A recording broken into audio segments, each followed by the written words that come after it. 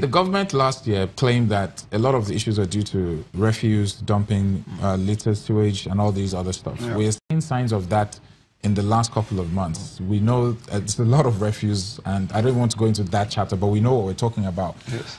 If that is preceding this flooding and this rainy season, then morning shows the day, and there will be issues. Now, the question is, what is the government doing? Okay. Now, the government on its own part, I saw some designs with some certain engineers along the Victoria Island and Lekki areas. They've increased, they are trying to increase, and they are increasing the channels, the drainage channels. Before, some of the drainage channels are 1.8 to 2.5 meters wide.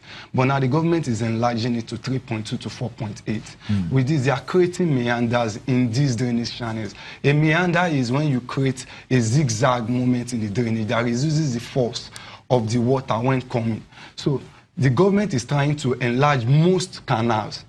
If you go to Ikpori, they've increased the size of the canal in Ikpori. In so many places like that, this is one major factor which the government must take into place, because the drainage channels are the transportation of this water from wheresoever it's coming from. Two, the government is trying to clear houses and buildings, shanties and kiosks around the drainage pathways. The drainage pathways is 11 meters to the drainage.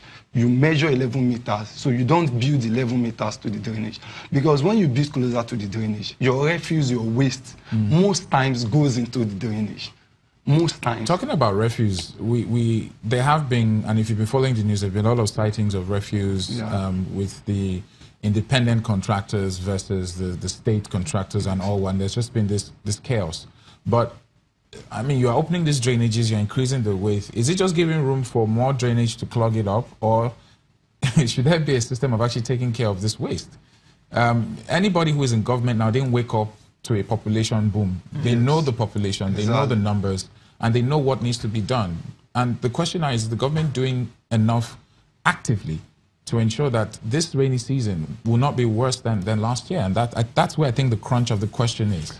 If you ask me, I think that on paper the government has a plan, and the government seems to be doing enough on paper, if you ask me. And I'm not trying to be sarcastic. I'm just being plain honest. I know of areas, I work with quite a number of youths in some areas where if it rains, they are not going to get out of their own houses. And some of these people, the consequence they have had to suffer is not as a result of their own actions. They've just had to cope with the government's inaction. For example, whose responsibility is it to construct proper roads? The state government is doing palliative measures that it announced on Twitter and some other social media channels that it was going to do, for example, in Ikorodu. And those palliative measures actually started. There are no drainage channels on the same road where the government is putting palliative measures. So when the rain starts falling and there's no channel for the water, who suffers the consequence of that? And who is to blame for that? Engineer? But then the palliative measures are being done by the government. There are some designs. When we do some road designs, we don't place drainage in some designs. Why is that? The reason is, when we do designs in roads that are closer to the water basin, which is the Ogun-Osun water basin, Ikorodu Road is a road that is closer to the Ogun-Osun water basin. I'm not talking about Ikorodu Road. I'm talking about Ikorodu.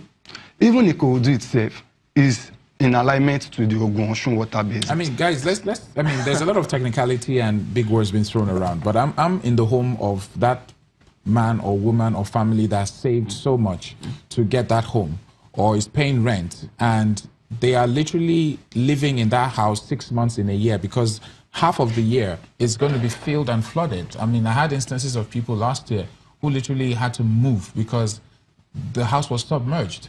Now, how does a family like that reconciliate or reconcile with all that hardship? And I think, I mean, let's be honest with ourselves. There's a role for the government to play. There's a role for the people to play. But we know that the people respond to the structures in place. You, for example, can't go outside this country to some countries and just throw dirt or behave anyhow, because there is a structure in place. And that is what I'm trying to address with both of you, as to the fact that a lot of blaming keeps happening. But who should take the bulk of the blame? I think we must admit, just as you said, the government has its role, the people have their roles. But when you compare the role of the people versus that of the government, you realize that the government has more than 70% of the role to play. compared to that of the people. And I'll give you one instance. I used to live in an area where the river overflows at a given time. And when the river overflows, this has nothing to do with the activities of the people. The river simply overflows, and for several years, let's attribute that to global warming. The people were it's in direct connection to. There's a particular time of the year when they open the dam. Yes. And once the dam is open, all the people in that area are in trouble. If you drive out with your car in the morning, you can't get back into your neighborhood. If your car is at home in the afternoon, you can't get out with your own car. And we had to get onto a canoe to cross into your own neighborhood. And for years, people were writing to the government until sometimes in 2010, when the government woke up and finally fixed that road, did a bridge. Who fixed it? And it was done under the administration of Governor Babatunde Rajafashola. Now, when government did what it was supposed to do, the problem was permanently fixed. And that reminds us of the fact that if the government swings into action in as many areas as possible, you realize that the role of the people is just minor and the people will comply. So, yes, the people have to do theirs. Don't build on drainage channels and don't throw dirt in the drainage channels just because it's raining, because you don't expect the rain to carry everything away. That's it. But a bulk of the responsibility lies with the government, and the government needs to take care of. Give us good roads. Have you ever been in a situation where you want to drive and it starts raining and you're scared? You're not scared because of your car. You're scared because of the road. I'm even sometimes scared when even it's not raining and just see the traffic ahead. But on the final note, let's just round this up. What measures do you think people can take in the light of what is going on, either the government or the people, with the flood coming up?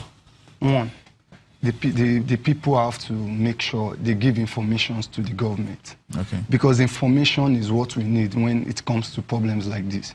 Information, like everybody have to be a whistleblower. When you see people building along drainage paths, you inform the government that certain person is building along the drainage path. And then two, the people themselves have to be the government of themselves. They have to make sure they are not allowing neighbors or anybody to... Thank you very much, Engineer. Sorry to cut you short. Fola, thank you very much for being here.